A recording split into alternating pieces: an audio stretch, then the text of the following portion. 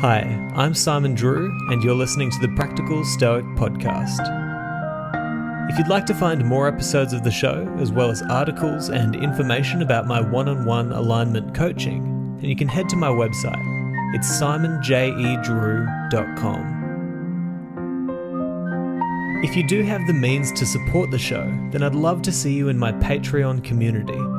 Just go to patreon.com/simonjedrew, where you'll also get access to over 240 episodes recorded before 2020. But for now, enjoy the show. Hey everyone, thank you so much for spending your time here listening to the Practical Stoic Podcast. Now, I'm really looking forward to you guys diving into this interview today. I had such a great time talking with our guest, who is none other than Rob Turner, the drummer for the band GoGo Penguin. Now, if you haven't checked out GoGo Penguin, please jump online, check their music out. It's absolutely beautiful, stunning, and I know that you're going to love it. I kind of got into their music pretty recently, a few months ago, and I thought, wouldn't it be great to have a conversation with this band? And then Rob Turner put up his hand, and I'm so glad that he did, because man, we have such a fascinating conversation, talking about even as far back as Pythagoras and Plato and what they were doing with music. We talk a bit about Miles Davis. We talk a bit about philosophy, a bit about music.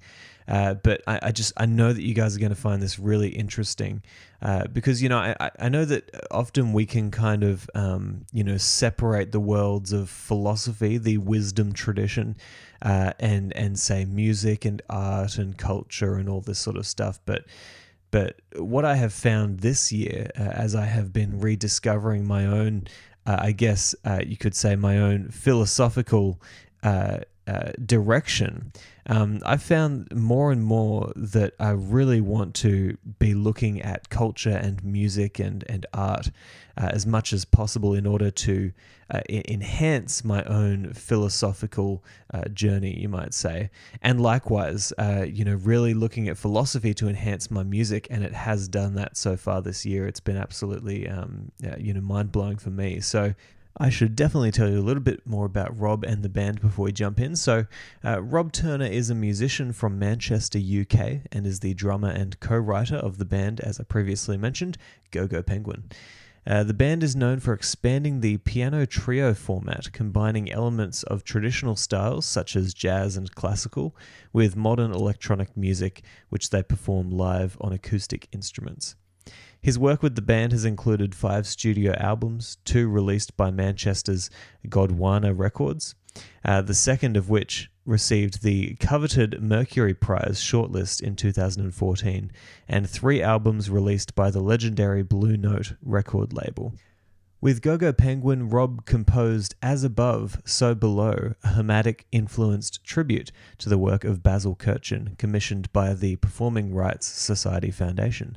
Also, he composed a live ballet performed at the Barbican, and also a live rescoring of Godfrey Reggio's cult masterpiece, Koyaanisqatsi. In addition to performing around the globe, the band have also appeared on NPR's Tiny Desk series, Jules Holland, and together with co-member and bassist Nick Blacker, Rob has presented on Gilles Peterson's Worldwide FM radio. So I'm sure you'll agree the band has quite the resume, as well as Rob, but their music is even better. So make sure you check it out. There's going to be links in the show notes to where you can get that. And the final thing that I want to mention before we jump into the interview, I think I must have been wearing noise-cancelling headphones during this interview because I'm basically screaming into the microphone, and I apologize for that. So without any further ado, I present to you my interview with Rob Turner from GoGo Penguin.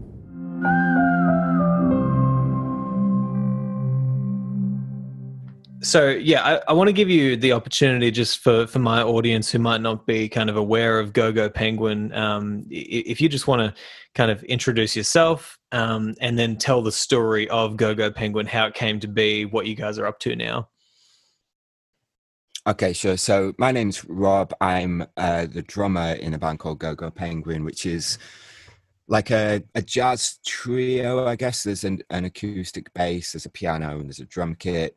But we're from Manchester in England, and we're, you know, influenced by lots of different music. We all studied classical music and jazz music, and really interested in electronic music. So we kind of put all this together when we started making music. We were really fortunate. We got nominated for a Mercury Prize in 2014.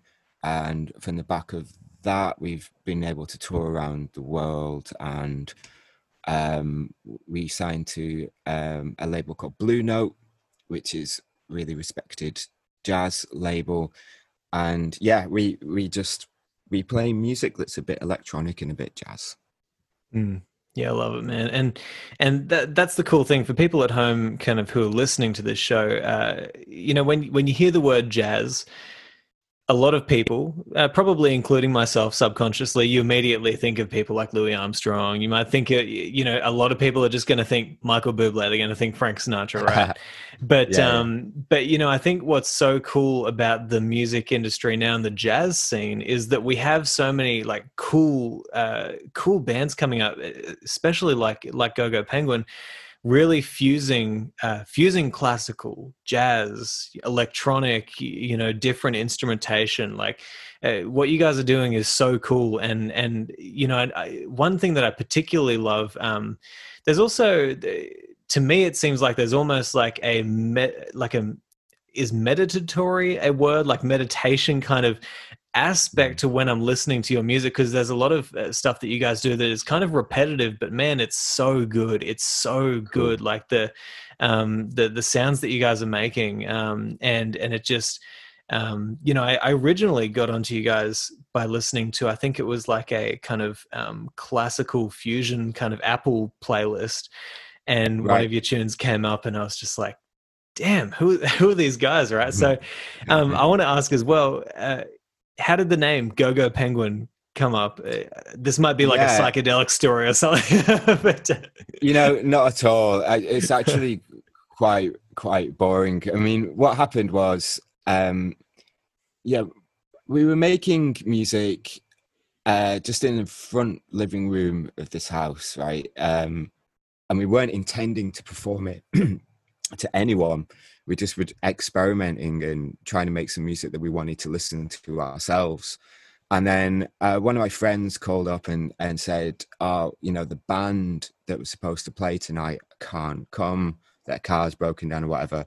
Have you got anything that you can do, like in 2 hours? Come down and do a gig."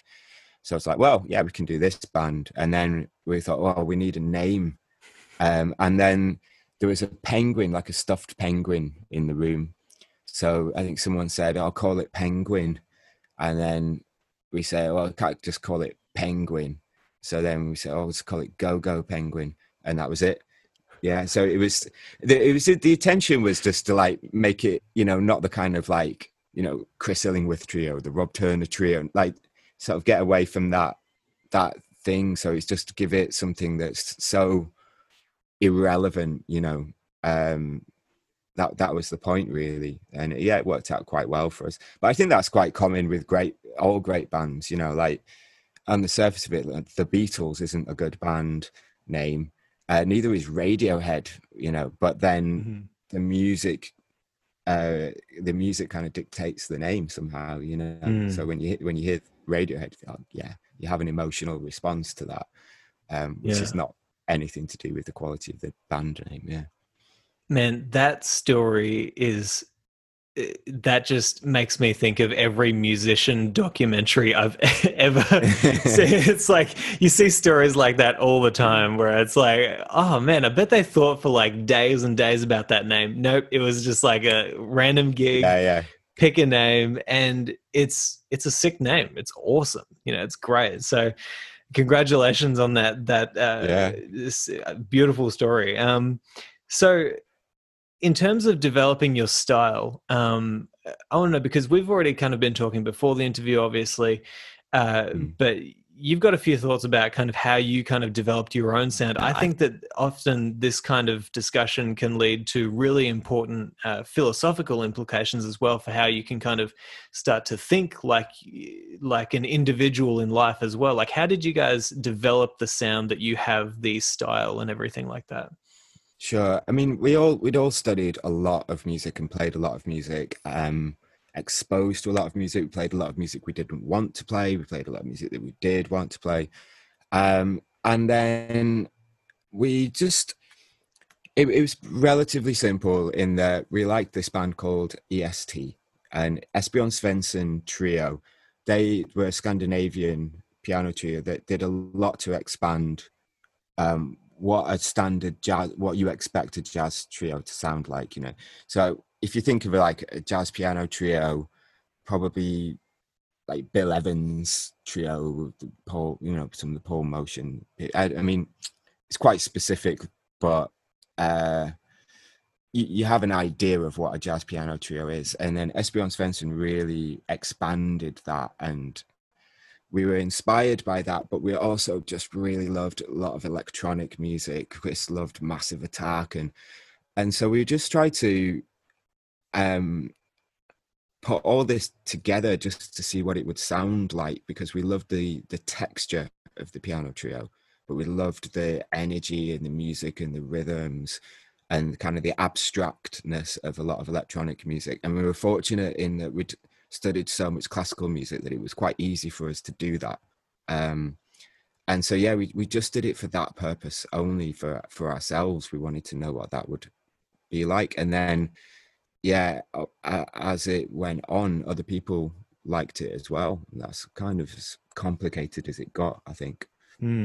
Yeah. Yeah. And, you know, I think that that's, I think that that is so like the process that we go through as individuals trying to figure out exactly kind of who we are, how we think. You know, you kind of take bits and pieces from everywhere. And we were even talking kind of earlier about kind of ideology. I think a lot of people can get stuck in the ideology of music as well as they can, you know, as much as they can get stuck in the ideology of philosophy or you know, religion or all sorts of things, because you can kind of say, well, I'm a this musician or I'm a that musician, you know, jazz, Sure. classical. But what you guys have done Yeah. is said, no, we're not necessarily any of that. We're something completely different. Let's take a little bit from here. And that's like, maybe that says something about what really makes music effective, or what makes music appealing to people when it's unique. It's like there's Mm. something different about it. It's not necessarily falling into any sort of category or bucket. I don't know. What do you think? Yeah, I think one thing I noticed when I was younger, there's like a tendency to try and identify with a group. So, Mm. you know, you go through a period where you'll wear makeup, get your ear pierced, and listen only to goth music. And you know, I am a goth, or I did that, and then I did a bit where I was like put tracksuit bottoms on and, you know, hang around on bus stops and be a scally and listen to happy hardcore for some reason. I don't know why like Gabba became associated with that, but and it, you know, it kind of carries on to the point where, you know, you might be you know, within classical music, it's actually quite a big identity to be superior, you know, smarter, more intelligent. And so I sort of noticed all that, but then personally, I'd kind of applied this thing that I thought of, the most interesting thing about studying all these music. So, you know, I played in heavy metal bands as a teenager. I played jazz music with 50-year-old men in these bizarre jazz clubs. And then I'd also, you know, performed like Oliver Messiaen with orchestras. And I thought, well, if I could find something that's the same in all of this, that's useful information. And that was kind of the way I'd looked at religions as well. When I was like a teenager, I got really interested in religion. And they're so different, but I thought, well, is there anything that in all of them that's identical? And in that case, that might like take you somewhere really interesting, you know, if they all agree on a few aspects, like wow, that would be great, you know. So then within music I kind of adopted that attitude of trying to find what all the music styles agree on rather than why they're different. So that really helped, I think, in writing music for GoGo Penguin, because you're not really trying to make any kind of particular style. You're just genuinely like, I really like that sound, so I'm gonna repeat it 100 times. Yeah. And then Yeah. put a drum beat on it because I like the drums as well. So Yeah.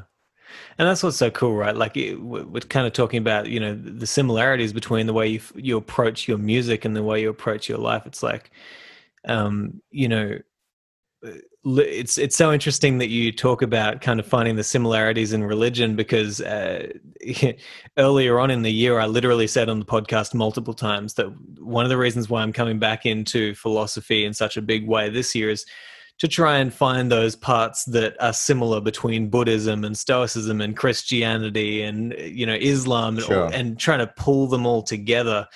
Mm-hmm. And that's the most interesting wisdom that you can find, is those parts that just pop up everywhere. It's so Exactly. Yeah. unbelievably interesting. And maybe we could kind of jump into the philosophical side of things as well, because we kind of discussed earlier, kind of going into like Pythagoras and early Mm. Greek and Roman perceptions of music, or creation of Western music as we know it. Um, I've been really fascinated by this lately, even thinking about how, you know, the 12 tones of our scale kind of Mm. correlate with the 12 colors in a rainbow by the shades. And Mm. it's like, you know, you look at that and you think, that's interesting. Why would that be the case? And then how it kind of Mm. applies to, say, the Fibonacci sequence, or you know, Mandela's, or all this sort of stuff. And then I learn about the oh my gosh, I can't even remember what it's called. The part inside the ear that actually has all of The the cochlea. Yeah. cochlea. There's a Yeah. little spiral, right? and Yeah. and I Yeah. think Yeah. about that, and then I think about the Disney movie Hercules, how his ears are spirals in the movie, and I'm Sure. like, Disney got it, obviously. Yeah. But there's something so divine about music, and I think that they understood that back then. But tell me what you've understood in your research, because I want to know Yeah. what you've kind So of learned. I mean, I was trained as I was trained as a squaddy in an orchestra to follow whatever the conductor told me to. That's basically one of the skills that you acquire. Hmm. And also, you know, this, you study Bach, you study jazz theory, and if to be honest, I was never good at it. I found it so challenging because it just never really made any sense to me. I was Hmm. always confused why the scales started on C and not A, because even when I was like 10 doing my first music theory, I thought, why isn't it in alphabetical order? This is so difficult. And then you've got to learn all this complicated nomenclature, and it's so after I finished university, I was none the wiser, to be honest. I think naively, I thought by the time I finished my degree, I would understand the meaning of God and all music. And at the end, I didn't really know very much, although fortunately I was quite skilled at playing jazz because I had a really good drum teacher. So yeah, I remember just sitting down with a piece of wood and some nails and a string and just starting from scratch and repeating the experiment. So, you know, I found about Pythagoras probably from Wikipedia or something. I thought, okay, this is interesting. So I started cutting strings up at different ratios and putting and plucking them to see what they sounded like. And that was really interesting. That kind of, it's so frighteningly, like, it's such an obvious thing, but when you really take it to heart, that a string that is half the length of the other vibrates at twice the frequency and they become harmonious together. It's like a Hmm. rhythm that's perfectly quantized and locked in. That's a, you know, that has a lot of philosophical implications. And then, you know, the cycle of a waveform and how it's dissonant for a moment, how and it's harmonious for a moment. And yeah, so that was kind of how I, you know, very slowly started to understand music. The main goal of it, all of it, was to just to fathom what the hell Stockhausen was talking about, because it's so advanced. You know, when you watch those lectures, which is all the philosophy and understanding of music that you could, I mean, it's all there, but I didn't even understand the first sentence. So I had to learn all of this, you know. And so Stockhausen, he's got a series of lectures. Where can you find those? Yeah, Stockhausen did some lectures in 1972 called the London Lectures. They're all on YouTube. And I mean, Stockhausen, he basically, he'd understood, oh God, I don't even know how to tell the story of Stockhausen. It's so epic. He basically laid the foundation for every plausible creative avenue in music. He created synthesis. I mean, he's a controversial figure as well, like all you know, these musical geniuses are. There's something a little bit, you know, Wagnerian about it, maybe, but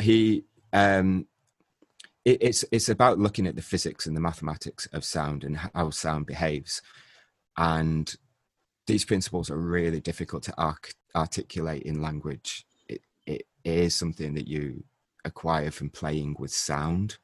And I think that's possibly, you know, what does make all the Greek philosophy so challenging, is it a lot of it is founded on playing around with music, with strings. It's quite childlike. It's physical in the world, you know, and it reveals things to you that, I'm not someone who's able to articulate it in language.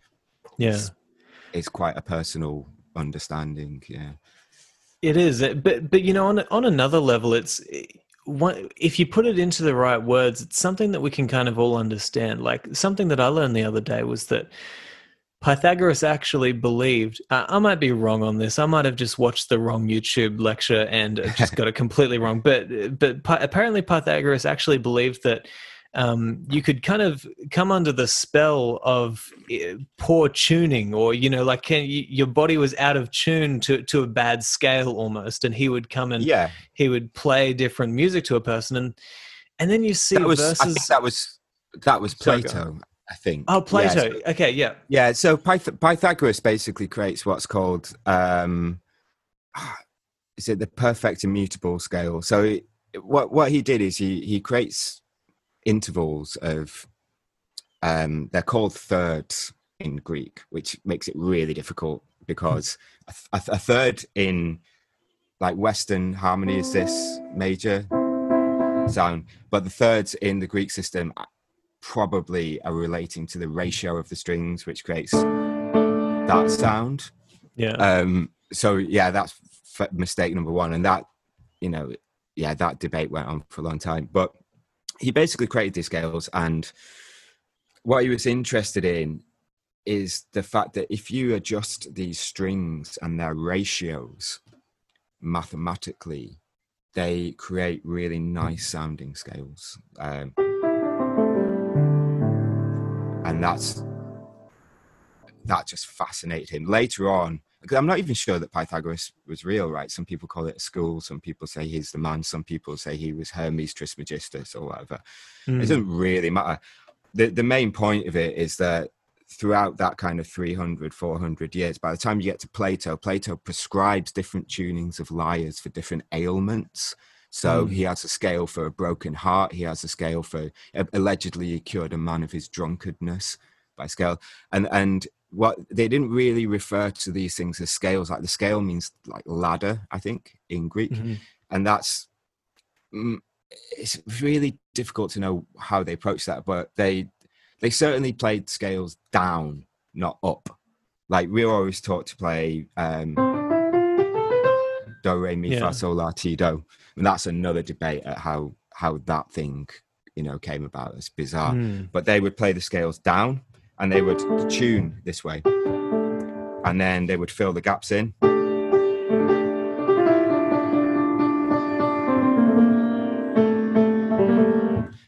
And you could then keep the same system, but change just a couple of the tuning pegs.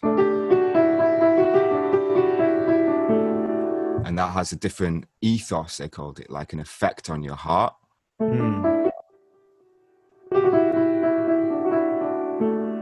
Versus,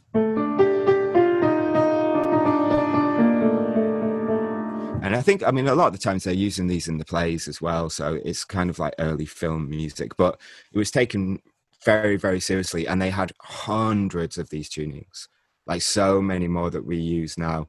Like the whole of the kind of Renaissance era is basically a massive argument of how to create a 12-tone system, which is just a really drawn out compromise.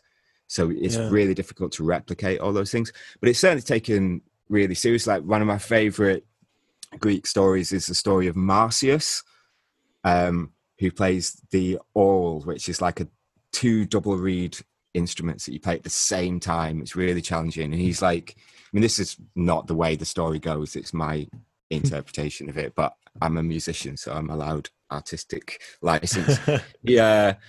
He's basically impressive, right? He's got this amazing technical ability on this instrument, and people are just awe-inspired by it. So he decides to challenge Apollo to a music competition, and they put a panel together to judge it, and King Midas is there. So Marsyas plays first, and he plays this amazing scales flying all over the place. It's fast, it's loud, everyone claps, everyone loves it. And then Apollo comes, and Apollo plays the greater perfect immutable scale, which is pretty much the height of the kind of Pythagorean thinking, which contains all the ethos, all the emotions, all within one scale. And it reveals the truth about life, death, rebirth. It has all the secrets of nature, and it has all the secrets of the mathematical principles and the workings of the stars and the universe. He plays this scale on his golden lyre, the birds fall silent, and people start to cry with this like empathy at the the beauty of existence, and people are spontaneously enlightened or whatever. So obviously he wins the competition, but they'd made an agreement beforehand, which was the winner of the competition gets to do whatever they want to the loser. And I think that Marsyas expected this to be some kind of sexual orgy where he maybe ends up with a half god, half human child off it or something. Instead, what Apollo does is he first takes King Midas. He was the only person to vote against Apollo because Midas couldn't perceive the wisdom in the scale. And he turns his ears into the ears of a donkey as a punishment. Marsyas, on the other hand, is taken to the top of the mountain and skinned alive. So the disparity between the punishments is the thing that really hit me about that story, to be flayed alive. And so in the Renaissance, it's always about, Marsyas is punished because he challenges the gods, or he's not penitent to the gods, or his arrogance, his hubris. But my interpretation of the story is that it's more about the use of the wisdom of Pythagoras, which is expressed in music, which I believe is how Plato finished most of his discourses when he was older. And it was the fact that he used that for in a quite a vulgar way, and he missed the point of what music could teach, Yeah. So yeah. Man, that's a badass story. I love that. That's so cool. and I think that everybody can, when we think of Plato, everybody thinks of, the pinnacle of Western thought. He's the man, like all logical, completely rational. But then he's using music to kind of save people, and then I think about things like I think about the connections where Nietzsche actually says that Christianity is sort of like Platonism for the common person, right? And then you read the Bible and you see verses in there where it's kind of talking about how the king was vexed, and then they brought the musician unto the king, and he played, and the king was good again. And you think about that sort of stuff, and it just makes you think, I have no idea what music is, because they were thinking about aesthetics, they were thinking about God, they were thinking about the universe, what is everything. Kind of makes you think that we don't even understand music one little bit, or what its potential is for truly creating a harmonious kind of humankind, right? Yeah, I mean, I think music therapy is a really interesting, like, young discipline. Yeah. It's obviously not that young if Plato was doing it 2,500 years But we're ago, but rediscovering it now, we're that we're kind of rediscovering waking it. up from this Yeah, hyper rational kind of, sure. materialistic kind of view of the world, right? Yeah, and I mean, I wonder whether that's also partly just because we're, clearly very Western. I think, in Indian classical music, it's not uncommon to be like, oh, if you want to be enlightened, yeah, just check out this scale and da da da da da. So I think, like, Yeah. yeah, I mean, it is definitely out there. For some reason, it has gone a bit wonky in the West, I would say, like that. Maybe it's to do with, like, dare I say it, capitalist ideology, and how. But then, I mean, music is this, like, very flexible thing. It like, no perspective on music is wrong. It does have all of these forms. It has this, it can be used for spiritual enlightenment. It can also be used to sell trainers. It can be used to do all sorts of things. It doesn't really have an inherent philosophy other than it tends to, like, show you that everything just is as one. And you should approach your philosophy from that point of not trying to reject anything. Yeah, it's tricky. I mean, again, like, Yeah. the problem with music is, like someone said, talking about music is like dancing about architecture. You're always creating these circular arguments, and it's it's really, really, really challenging. But there's a lot of amazing research, and I think that we will certainly learn more about the effect of music and sound on mental health, which is ultimately what the ethos principle is about. It's about helping people when they have difficult mindsets. Yeah. Yeah, man. And the thing is, like, I've talked about this before on the show. We all know that, when it comes to music, it's kind of like food for the mind, food for the soul, right? Like, it's like whatever you feed yourself, you're going to kind of go down that direction of thinking and feeling. I really think it's interesting to kind of to pay attention, to really kind of pay attention to how you feel. I've even talked about, when I watch advertisements now, the past year, I've really woken up to just how much I'm taken into a good advertisement. How do I feel when they use this person at this moment with this color, with this music, little jingle. I think that music is one of the best gateways, like you said, to kind of understanding that everything is connected, that your behavior is in no way unrelated to your external environment, and the kind of, well, is it external? That's the thing, because whatever is out there is flowing into you through your senses, Sure. and it's creating everything, right? Absolutely. And I mean, it's really clear that music will change your emotion and change your mental state. Otherwise they wouldn't use it in Hollywood films. If you're watching, like, Transformers or something, you're not really gonna necessarily identify with, like, a really, underdeveloped robot character in some kind of, like, trash movie. But when they hack a bit of Shostakovich and stick it behind that scene, then you're immediately taken by that music, right? And obviously you're taken by that music because fundamentally that music was written under the oppressive hand of Joseph Stalin knocking at the door waiting to kill him. You know, it's Yeah. these real events were put into this music. Likewise, you know, deep struggles for freedom. Yeah, just so much like earthly experience that's kind of etched into these musical styles and musical traditions that, yeah, they clearly have. I mean, I don't know whether that's like Jungian or what. I don't know the mechanics behind that, but it's clearly evident. You know, there's no reason that you should feel you know, they have this word in Japan, I think it's like wabi sabi, which is like an emotion that's a poignant reflection on the ultimate impermanence of life, you know, like that kind of tearful feeling.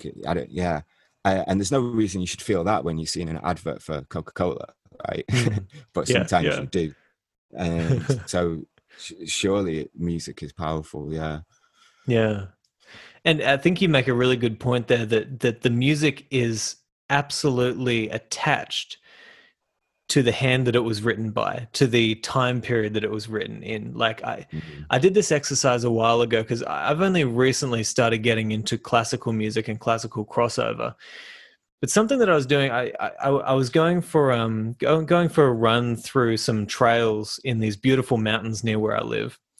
And I was thinking about the time period when the Catholic Church was kind of commissioning all this music, especially from people like Bach.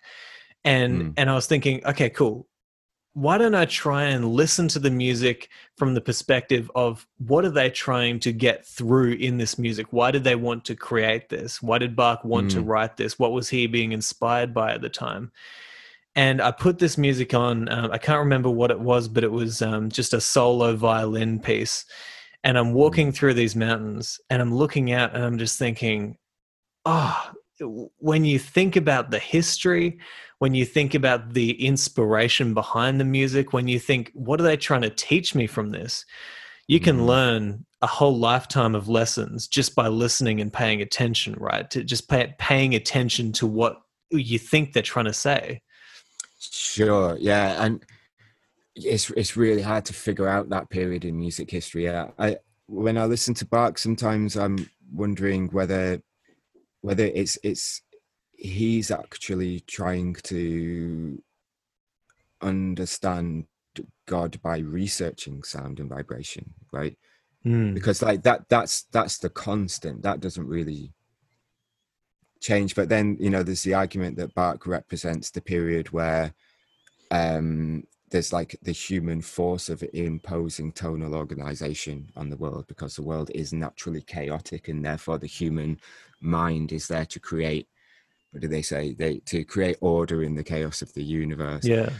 And again, I mean, Bach, it's like 1685 to 1750, I think. So he's like 65 years of thinking within Bach's music. It's not just one idea, it's going to be a whole lifetimes of ideas. And I mean, he built organs, you know, like, so he's the relationship of mathematics, of architecture and music and theology all mixed together. I mean, just the idea of building an organ is ridiculous. Like, how is, I think I'd rather be challenged to try and get to the moon than tune an organ. Like, and then you look at the cathedral within which the organ is housed, and you think, we don't create anything like that these days. Like we don't even try to create the beauty and the just, you know, you walk into a cathedral and you think, okay, I get it. You know, I get why people were so taken aback by this kind of religious thought. It's like you walk into a place like this and you think, how could there not be something bigger than myself? When you're looking up at the stained glass windows and the organ music and, you know, the choirs, and something that I think about as well is, you know, we have so much access to free music now. I think that it kind of makes us not realize just how incredible the experience would have been for somebody 200 years ago, walking into a theater, paying a lot of money for it, and being there to listen to this, massive orchestra on stage playing something that you only get to hear once in a while, if that, right? If you're lucky enough to. And this is supposed to teach you about the just how big and powerful everything is, right? I can't even imagine how amazing that would have been, especially in that time, right?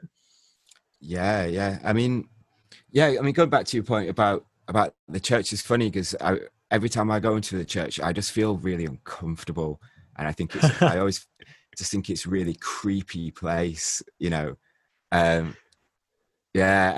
sort of how do I feel? Churches always make me feel kind of foggy, like it's odd. It's interesting, but yeah, trying to figure out how you would respond to that music at the time it is really interesting to try and relate to that. I mean, I guess you just don't know, You but just don't know. I mean, there are definitely there's great there's we definitely do make equally impressive things, but from different perspective, I guess. I mean, I think that, like we were talking earlier about Miles Davis and the performance that he did in the 1970 at the Isle of Wight is one of my favorite pieces of music in the world, and I think that, to me, that is like a 20th century equivalent of the St. Matthew Passion or something, because it's such a philosophically complete performance, and it's videoed, so you can actually see it. You can get a taste of the atmosphere. I think it's the largest outdoor festival in history or something. He's performing after Jimi Hendrix, and they just go out there and they play this music, and a guy says, "Oh, what's this called?" And he just says, "Call it anything." It doesn't even have a title. And it's just the experience of creating music in the moment, and that's something that's often overlooked in Bach. Definitely, like, I think most of those pieces he could just play if he wanted at any time over any theme.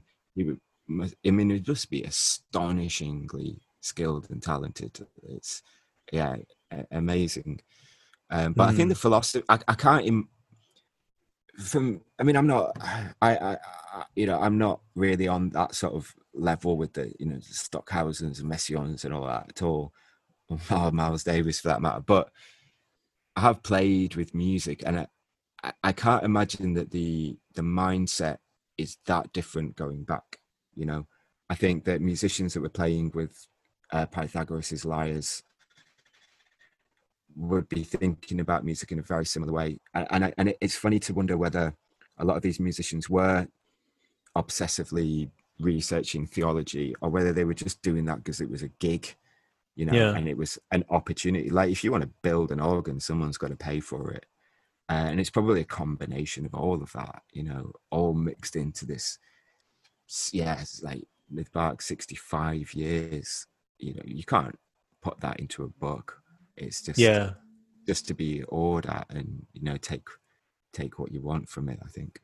No, and I think that what's so cool about, what's interesting about you mentioned the chaos and order kind of theory of what we're trying to do here, and obviously, like, the logos, we've kind of discussed this with Miles Davis. I kind of think he was the logos of jazz. I think you kind of have. He said. And for the audience, Miles Davis is somebody who started out in jazz swing big bands and ended up about to, do a whole album with Jimi Hendrix. It's like, how do you go from that? Like, unbelievable. But he actually said, you can tell the whole story of jazz in 4 words. Louis Armstrong, Charlie Parker, right? But I think you have to add Miles Davis to that if you want the full picture, right? Because you've got Louis Armstrong, who is kind of he's like the father figure of jazz. He's kind of like, and he didn't really like bebop. He thought it was going too far. He was kind of the protector of the old way of doing things. So you might call him order, and then you've got Charlie Parker, who's kind of like the chaos. He comes along and he's like, nope, I'm going to push forward. And he just breaks the whole system. Now, Yeah. Miles was like, no, no, no, we're not chaos, we're not order. I know this is so out of my realm. I shouldn't be saying this because it's to paint a picture of Miles. I'm such an idiot. I shouldn't do it. But I think Miles was kind of like, no, no, no, we're not chaos, we're not order. We are the process by which we constantly transform chaos into order, right? Where that Sure. process of the logos of pushing forward and letting that signal flow through us, whatever the signal is. Yeah. And Well, don't you think that almost paints the picture of classical versus jazz as well, or classical versus, sure. you know? I mean, my understanding of it is that so when the Greeks talk about daemon, or later I think it's translated as genius, Latin, what they were kind of referring to was like unspeakable divinity manifesting creativity in the moment. So they don't really celebrate musicians because the human being that happens to be playing the lyre at the point at that time is irrelevant. What's being revealed is the music itself, right? So you can't say someone is a genius. You have to say someone is possessing of genius at that particular time, and that sort of that attitude is then interpreted by Bertius, who's actually quite an influential thinker on music. I think he's like 500-ish AD. He's a Roman politician, and he writes this book, which is basically trying to explain all of the Greek theory.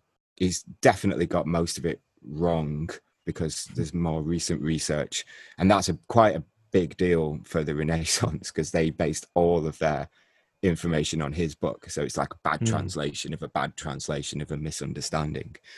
But he writes this book where he kind of gets into this idea of like being quite dismissive of musicians, which is quite common in that era. Like they're sort of always picking on musicians, specifically musicians that aren't intelligent enough to really appreciate the mathematics and the physics behind what they do.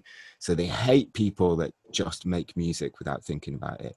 And most of my friends make music in that way. I have a friend who deliberately has chosen not to know the names of the strings on a guitar because he doesn't want it to affect his ear, right?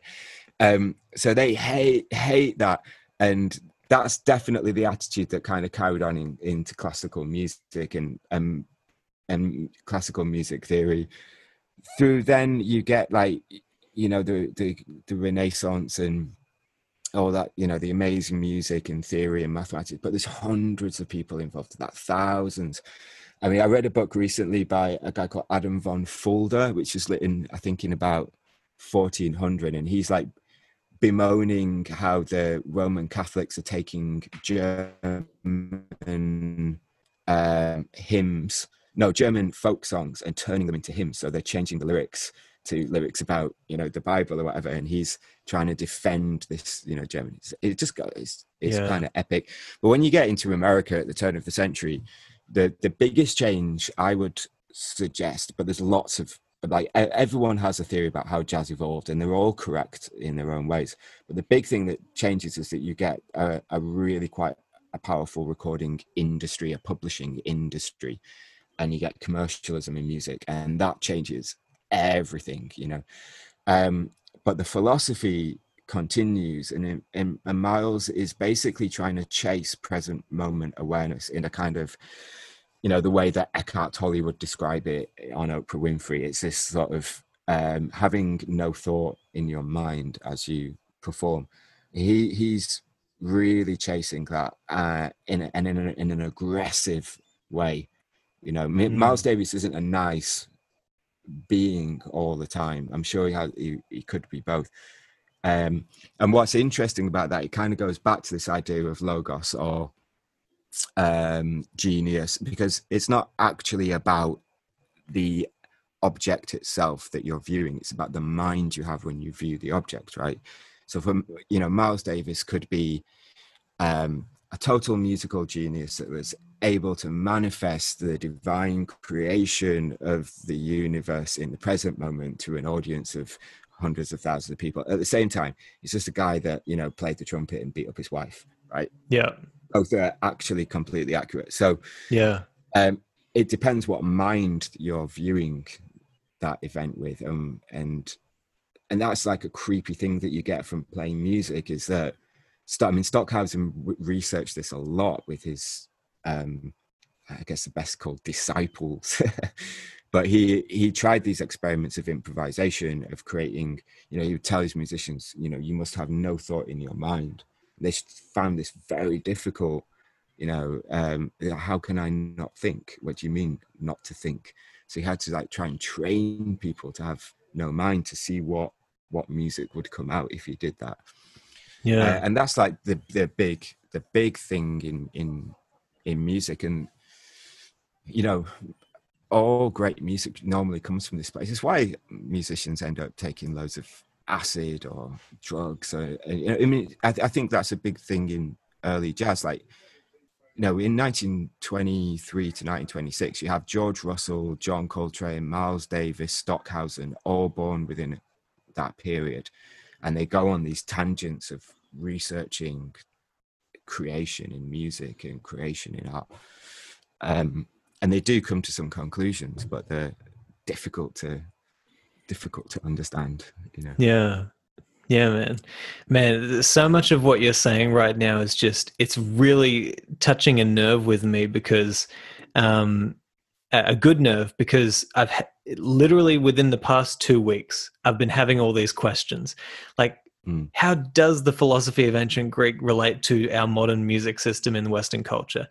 What does it mean that you have somebody like Miles Davis dealing with, people like Charlie Parker? Like, how do you reconcile classical music versus, all these philosophical questions that you're talking about?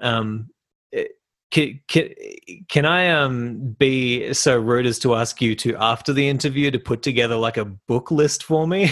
Yeah, for sure. If you can tell me all the books that you've read, because honestly, this sort of stuff has been stuff that I've been really thinking I'd love to get my head around. Yeah, I haven't read many books at all on music. You've read way more than me, so yeah. Well, I just glance at them and then I try and figure out, what the method is, because most of this stuff, and I think it's similar in religion and philosophy, is that most of the things that we're kind of looking at as like ultimate truths, they're just methods. So in music, you'll have like, the classical harmonic method, and people will turn that into an ideology, and they'll get on YouTube and they'll start arguing about, what the correct name for a particular Baroque mode is in Paris in 1650 or whatever. Yeah. And it's ridiculous, because these things are just Lego instruction manuals, right? You follow them and they all create a particular sound, a particular kind of music. If you study Bach theory, which is written much later, after Bach is dead, way later, and you'll create something that sounds a bit like Bach. If you learn jazz theory, you'll be able to make something that kind of sounds like a jazzy version of Stevie Wonder, maybe. I don't know, but they're not really trying to get a philosophical truth in that. They're just demonstrating our method to making a particular way of a particular sound in music. It's what film composers are very deft at, is that you can play them pretty much anything and they'll create some almost carbon copy of it. It's an incredible skill. Yeah, man. Well, whatever books you recommend to me, I'll be focusing on them over the next probably 10 years, because that's a direction I want to go down. Particularly the philosophical implications, and because I think in philosophy, even in Stoicism particularly, I'm kind of involved in the obviously the Stoic side of things. And the Stoics didn't particularly have a good view of musicians, and I think that that's something that we need to bring back into the fold in these modern contexts, because it just doesn't do the problem justice. It doesn't do the problem of music justice to just say, well, like all of the old philosophers did. Like you were saying before, so many great quotes from, like, so many great smack talk quotes from those great philosophers who would say, you silly musicians, you've brought your instruments in tune, but you have not yet tuned your mind. It's like all those classic quotes. But now, you never told me why the scale starts on C? Oh, you know what? I never really found the answer. I got as far as, I think I got as far as Bertius, basically. Do you know what? It's just like, it's just a hack. It's a bizarre, long hack.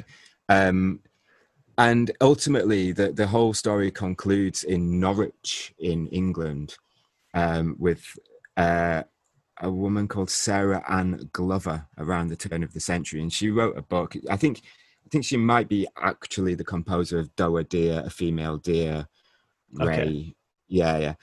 And so we have this system: do, re, mi, fa, sol, la, ti, do. I mean, like all of that. Like the reason it's do, I think originally it was ut or something. It was changed to do because some guy who was like working for the Pope couple of 100 years ago wanted his name in the scale, and he convinced the Pope that do represented Domini, so it meant God, but it wasn't. It was actually his own name.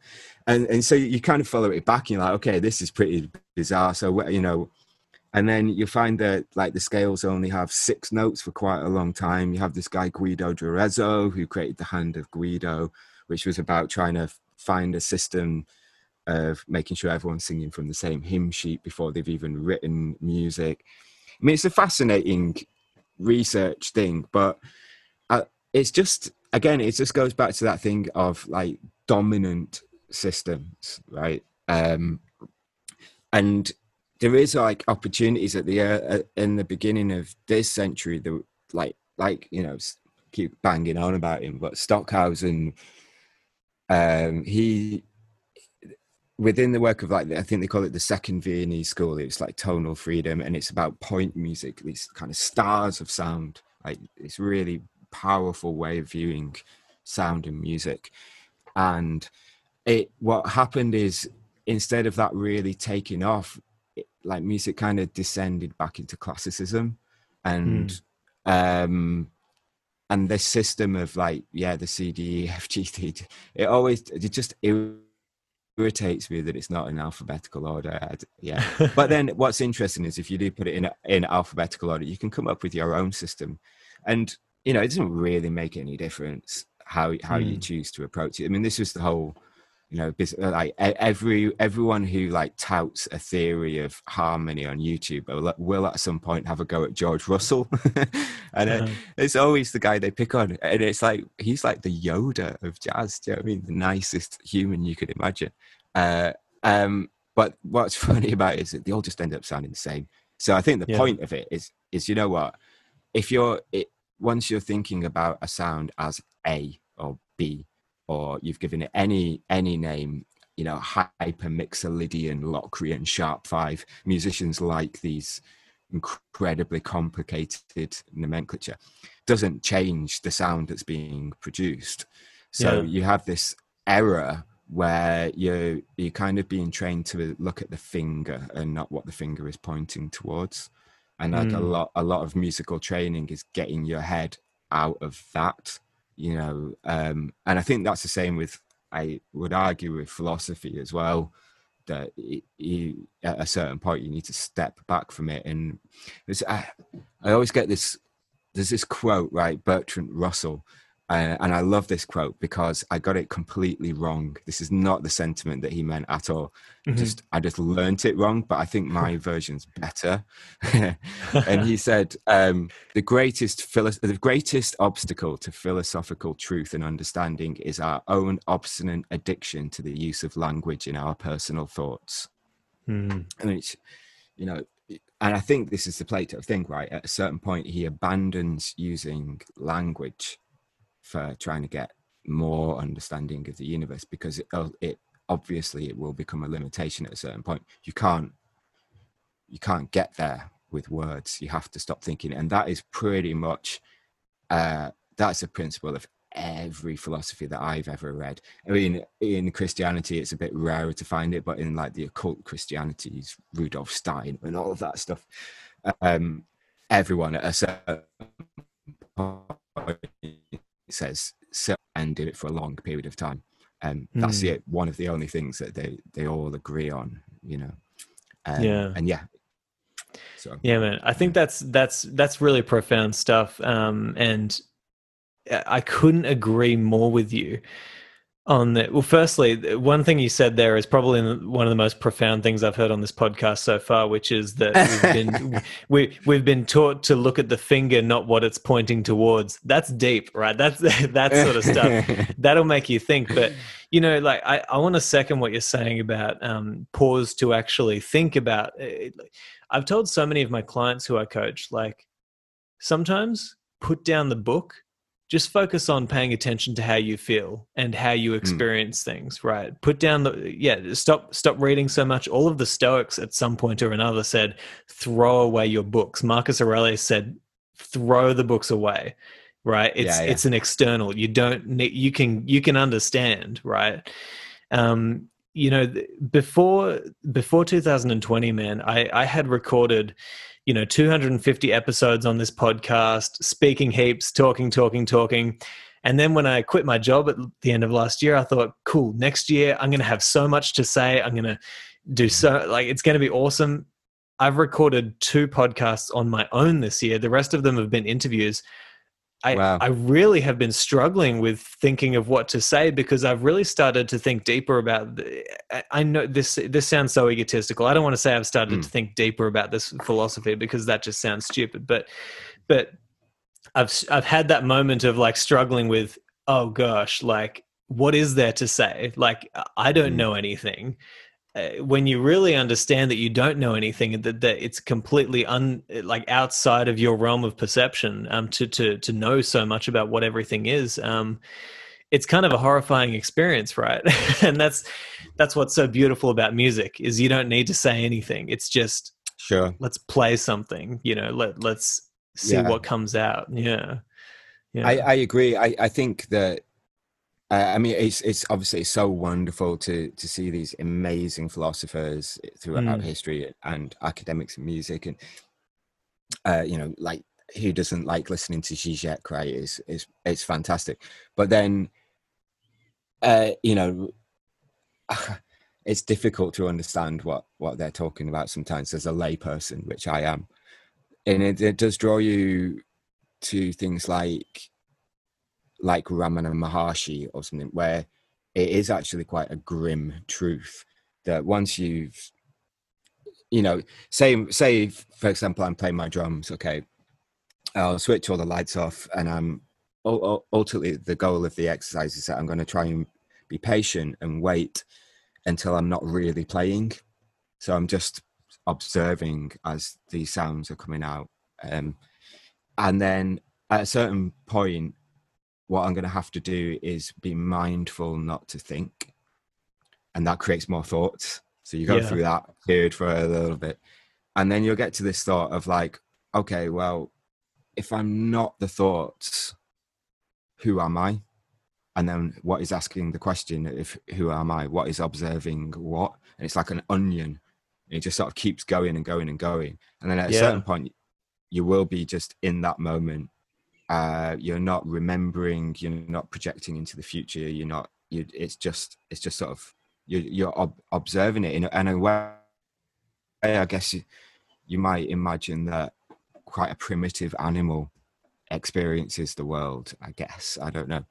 And then it'll just keep on going and going, and you do end up with this, what ultimately, like, what is the I?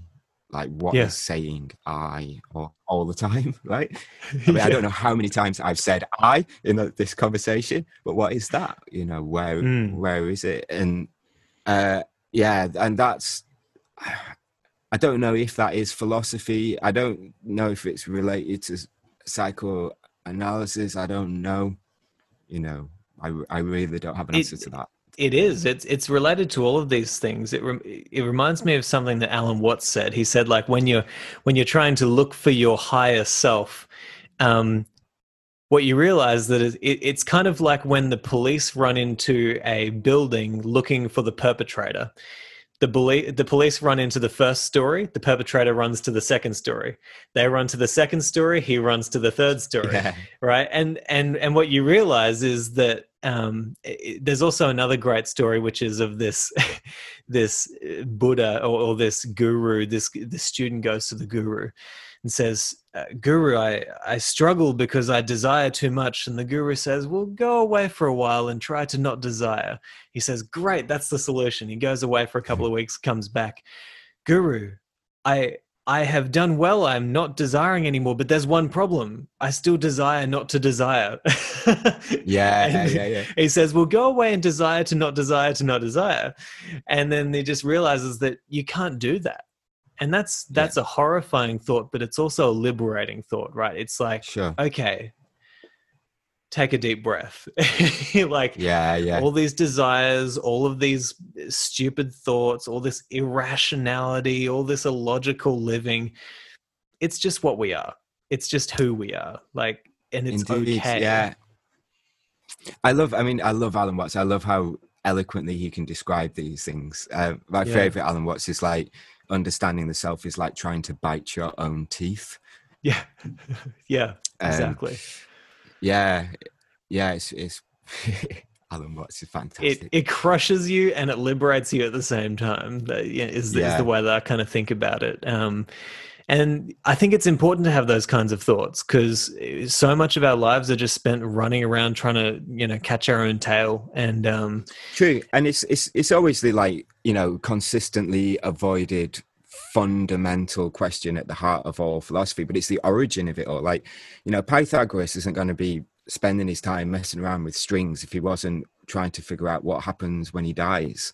Yeah, it starts with the question of death and then becomes more complicated. I don't think it's like reductive back to that in, but that's the one that we're always like, we shelter ourselves from any thought of tackling that big question. So I like a lot of, one of my favorite places I went in Japan. There's a place called Kamakura, which has all these Buddhist temples, Zen temples.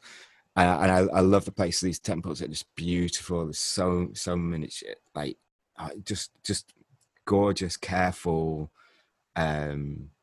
creative little corners in these temples, tiny Buddhas and beautiful plants, and I was care. And then one day with my wife, we went to go to the Zen temple, and I was super excited, like, oh, I wonder what the Zen temple is like. We went, and it was a gate and a path and a grave. I thought, this is just perfect. Okay.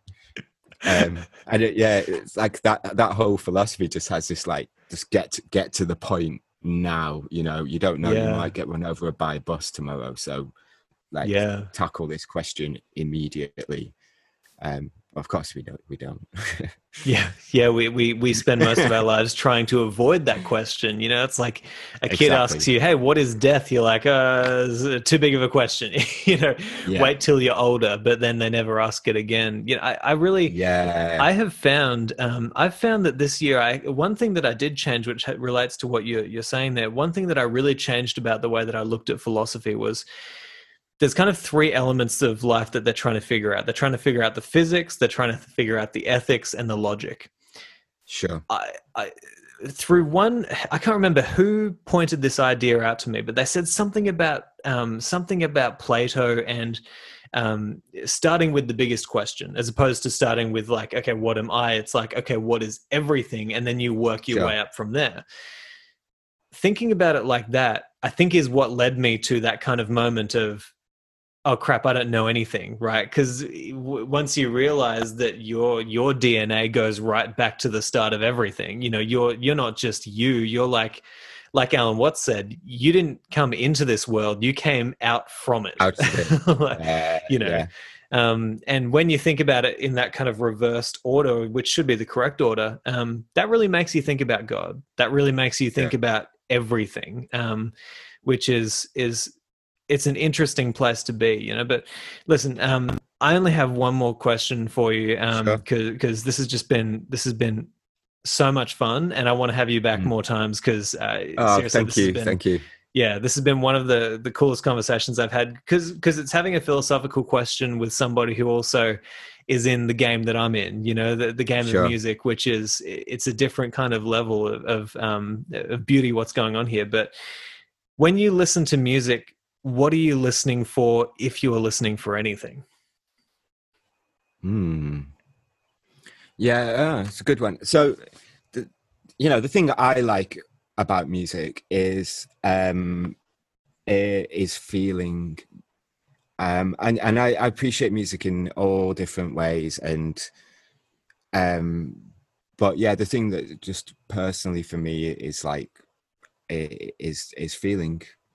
That's all I can really think. I've always had a feeling led interest in music. I've never been that particularly interested in having like massive amounts of technical ability, or conceiving Zanarkis style complicated structures. I love all of that, but yeah, it's just feeling. And I guess more than feelings are like psychological states of mind, and Yeah. for some reason I'm pretty sensitive to them. Like, within a second of listening to a piece of music, it will totally change the way I'm feeling and thinking in my mind. So yeah, that's basically all it is. And then yeah, I love so much different music from that perspective, because I'm not really trying to pin an ideology on any of it, and Yeah. I'm not really, if I'm honest, I'm not really that interested in the technical side Yeah. of it. So yeah, I think, yeah, for me it's a feeling thing. Yeah, man. And I guess final question is, where do you see what do you see that's exciting on the horizon for GoGo Penguin? What are you guys up to? I know we're just getting out of COVID, which is crazy, but Oh yeah. yeah, what are you most excited about? Well, you know what, I guess hopefully there's some way of finding a way around the current global crisis, Yeah. because we're not going to be doing very much at all for the foreseeable future, hopefully next year. So yeah, there's basically nothing happening until next year. And yeah, maybe like maybe we can find some more efficient global system of managing our population so that we can deal with these crises in a more efficient manner. Yeah. Because I think that certainly revealed the flaws in our current system. I read recently that is it Jeff Bezos has now broken the record of the most amount of money earned in one day. Yeah. Meanwhile, Britain has I think we've got the world record for the biggest economic collapse. Yeah.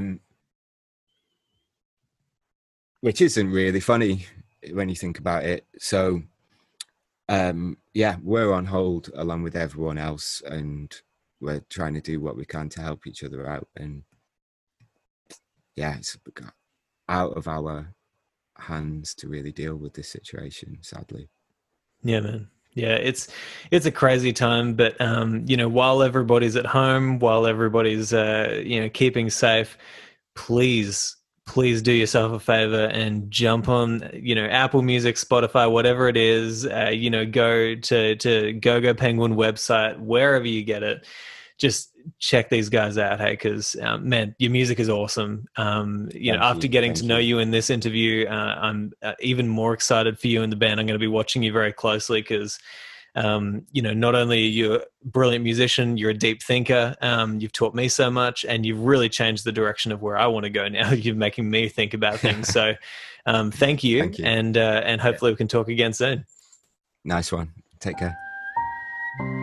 Thank you so much for listening to this episode of the Practical Stoic Podcast. If you'd like to sign up for email updates, join my Patreon meetup groups that we hold weekly, or if you'd like to offer feedback or suggestions for future guests or topics on the show, then you can head to simonjedrew.com. There you'll also find information about how we can work one-on-one together with my alignment coaching, based around the philosophical principles found in Stoicism. Finally, if you are on Facebook, then I'd love to see you in our group, the Practical Stoic Mastermind. But hey, I hope you've enjoyed this episode, and I'll talk to you next time.